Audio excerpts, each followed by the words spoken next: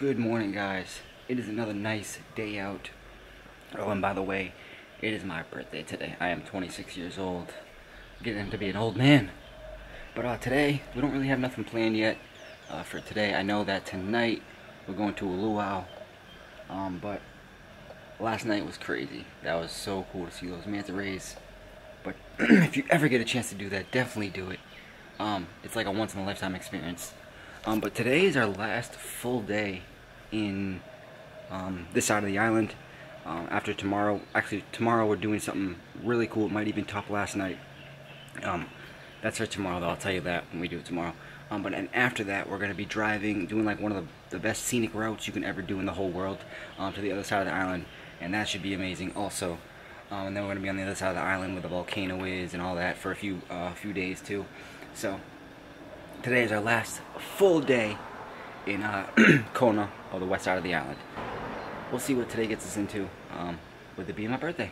So today's been really like a chill day. We really haven't done anything besides like go out and get food, and that's about it. But right now we're going to a traditional Hawaiian luau. Never been to one, obviously. I haven't been to one because that's the first time in Hawaii, but I've heard really good things. I've only seen things on TV, like I've said earlier. But hopefully this is fun. We got music, a show, dinner, a roasted pig in the ground. We'll see how it goes. We just got to the luau. We gotta wait in a long line, but this hotel is really nice. Look at this pool is huge. It even goes all the way over there.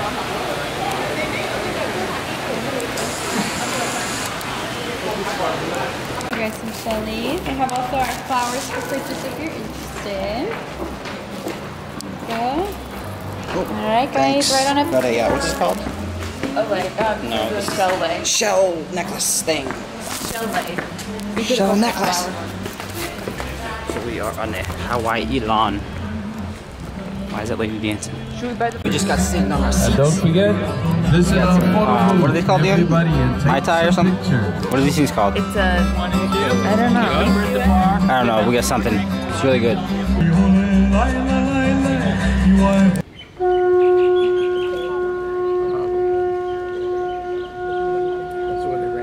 Someone out of the crowd and sacrifice it to a god.